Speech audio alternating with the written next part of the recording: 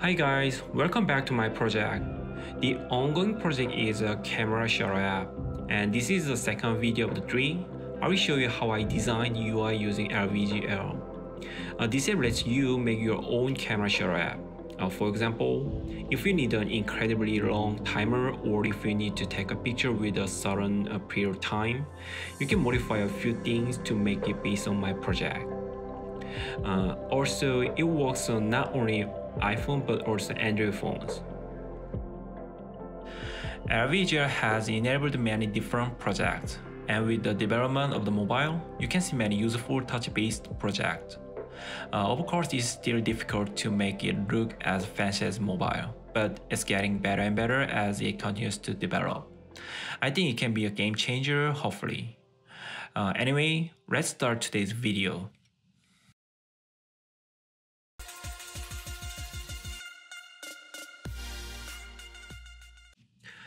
I will create a new project before I start working on the GUI. Unfortunately, the ESP-IDF extension does not yet have the function to create a new project. I hope it will be added in the future version. Please take a look at this carefully. This is a basic structure that the ESP-IDF project should have. The CMake list text file is having the required information to build the project by CMake, so you should keep it. The SDK config file will be made by IDF main config, so do not worry about that. It's having all information about your ESP32 will be available based on this. The component folder is for adding extra source code like plugins or libraries. Each CMake list text file exists for each component and is required for building. There is a folder called the main. By default, the main.c file exists and is the starting point of the project. The build folder will have the final object files after building. You don't need to touch them. To create a new project, you can create a new folder and then create a CMake list text file on the project root folder, also the main C file under the main folder. But this is not what I want. I'd like to make it easier and simpler. Here's a command line application called ESPY-CLI to manage projects simply. First, download using the PIP. PIP3 always operates on the Python 3 environment only, as PIP2 does with Python 2. PIP operates on whichever environment is appropriate to the context. After the install is done, just set it to the folder where ESP-IDF is installed. That's it. Now we can create a new empty project for ESP-IDF. The new one is, instead of the hello world, it's camera timer BLE HID. It's created. Let me open this project in the VS Code.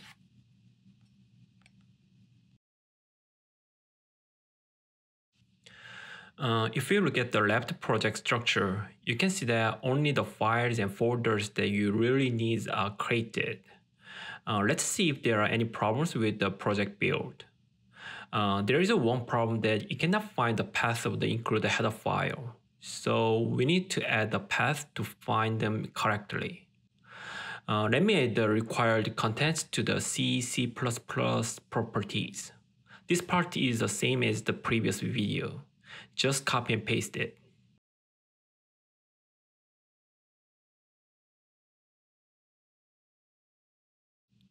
Okay, the error's gone. Let's build it. I want to see the hello world in the console. Build successfully. Don't forget to select the port connected to ESP32 before uploading.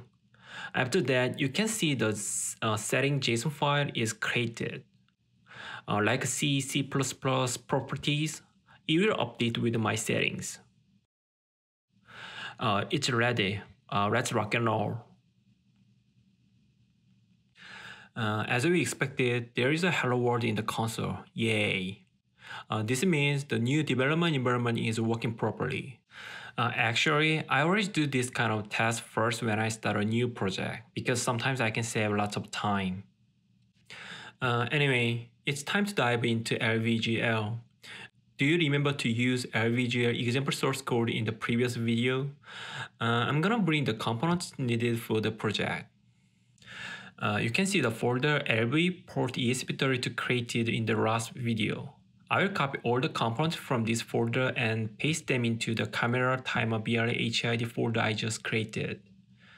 You can see that the component folder has been added to the left of the VS Code screen.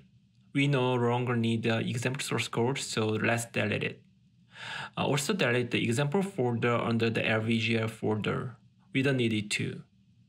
I have organized all the unnecessary parts.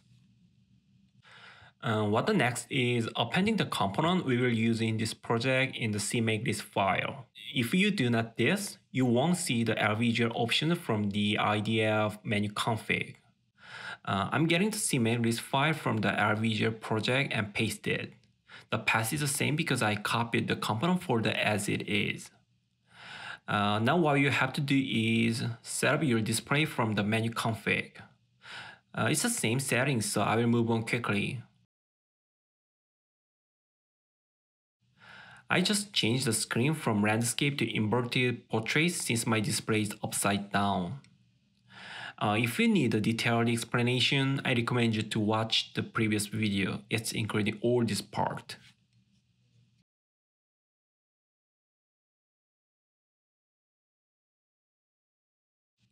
All done. Let me build it and see if it works properly. Although the source code is empty, we confirmed it's ready to code for LVGL right now. It's time to think about the UI we will draw.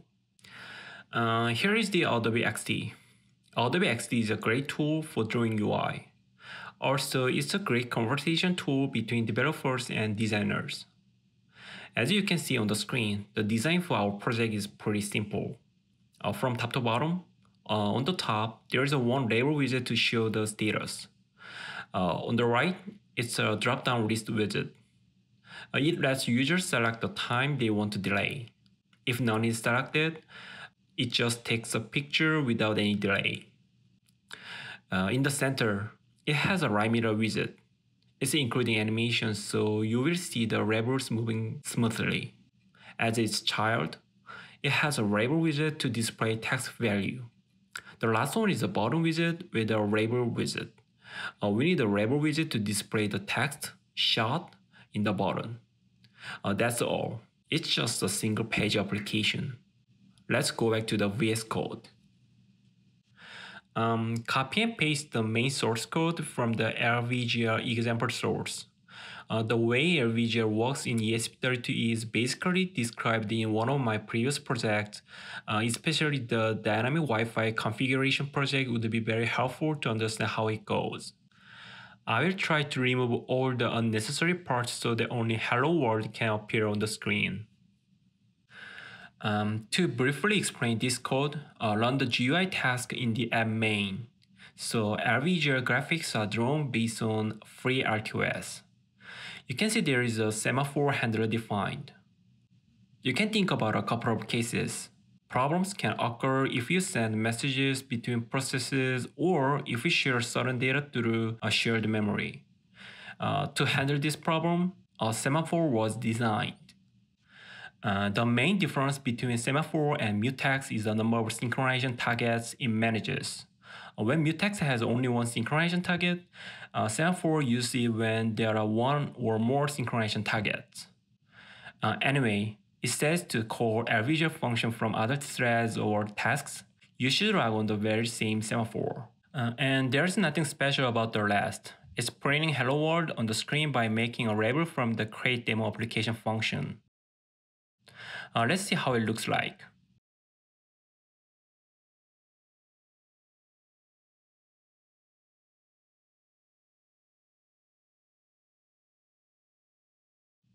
Here you are. There is nothing other than the hello world. From now on, let's find out how I drew the UI. The source code of this project can be downloaded via the link below. First, unlike the Arduino source code, if the function you want to call is below where it's called, you must first define the function at the top. If you're not familiar with the C language, you may feel uncomfortable. If you define them all first, you can call them from anywhere. Here is the LV layout function instead of the create demo application function. And the LV update status label function is to update the status label on the top left of the screen. You can see a couple of static variables are added. The emitter is the right meter widget. The emitter label is the center label widget of the right meter to show the current value of the right meter. Finally, there is an integer type variable to store the delay time selected by the user. We are going to LV layout. For your information, I have prepared a UI node that represents UI structure on the right side of the screen. I hope it helps you understand. The start of the UI always starts by bringing a reference to the screen. The SCR is a top UI object. You can add what you need from here.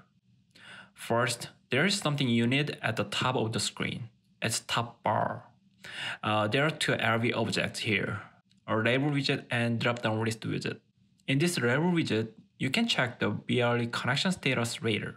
The drop-down list widget on the right shows options for selecting the shuttle time delay from users. I added 5 options. You can add or reduce more options here. Place the drop-down list to the right and register the event handler. This function will be called whenever the item is selected. Next, add a button at the bottom of the screen. UI widgets have a default theme set, so when you make a button, the button has a rounded corner. Instead of that, I'd like to make a flat button without any rounded one. This is why the button style was defined first.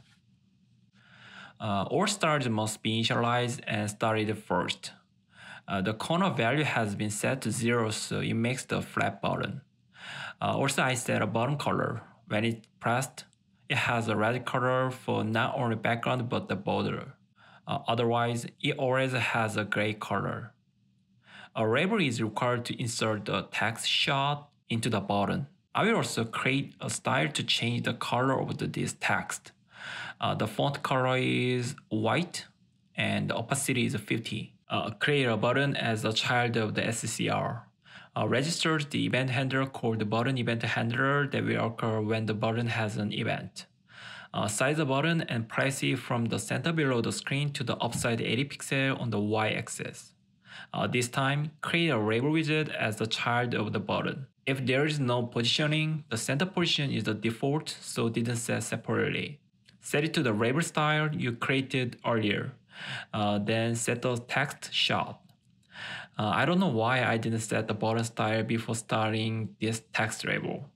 You can set it before the text label. Let's add a right meter. The size of this widget is 160 pixel by 160 pixel and place it in the 40 pixel below from the center. Let's also make a label to display the value of this right meter. The default text is timer. Set the animator to use on the right meter. Initialization is necessary as always. Specifies which LV object this animator is associated with. It also specifies the animator callback function that will be called as the animator progresses. This animator has a value from 0 to 100 and it takes 400 milliseconds to move back to the first value. For animations that require repetition, set repeat count. Let's see the newly defined functions. The LV update status label function updates the label with the message on the parameter. The next is drop-down list event handler.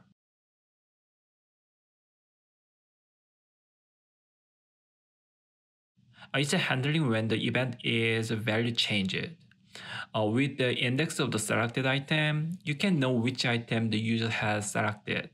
For example, the zeroth item is none, so the user set time is specified as 0. The first item is 3 seconds, so the user set time is 3000. As the LV animator used a millisecond unit, I adjusted in advance. When an item is selected, the screen has to show which item is selected. So this part is for displaying the currently selected item in the parameter label. Also, a few items have a different length, So it already positions the label in the center after updating the text. Next is the button handler. We deal with only two events here, pressed and released. The pressed event continues to occur when the button is still pressed. The release event occurs when I took my finger off the button. There are many other events available. You can add them as needed. I created a function called shot trigger. It's designed to take different actions depending on the time user chooses. The body part of this function is not yet completed. The next video will complete this part. If the user choice is not a zero delay, move on to the start timer function. It's very simple, just running the animator for as many seconds as the user's choice. The animation callback function is called continuously while the animator is running. The most important thing to do here is to change the value of the write meter. Set the current level value of the write meter with the value entered by the parameter. The following task is to display text to indicate what value the write meter has. We know the time that the user chooses. We also know that this animator has a value range of 0 to 100. So, simple calculation can give you the time remaining. Only express the obtained value to the second decimal place and put it in the character buffer. Lastly, put it in the write meter label. I added a center align at the end so that the text is always centered. We've looked at all parts of the UI which is using LVGL. If you have any questions, please comment at the bottom of this video. Let's see how it actually works on the device. Oh, there's one missing part. The y-axis of the touch is reversed. I think I have to remove the invert y-coordinate value on the touch controller because the layout of my display is currently the inverted portrait mode. So let's go back to the IDF main config. Go to the LVGL touch controller and touch panel configuration. In my case, I had to remove the invert y-coordinate value here. That's it. Let's see how it goes again.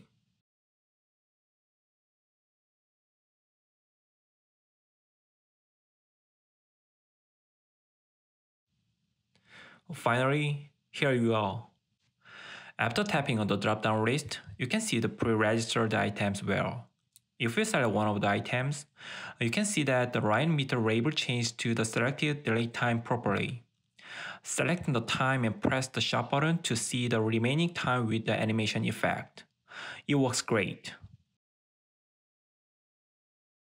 If there is no delay time, you can see the shop button is clicked continuously without animation. This is all for today's video. The video got longer than I thought. In the next video, we will add the BLE HID function in the part we worked on today. Thanks for watching. See you soon.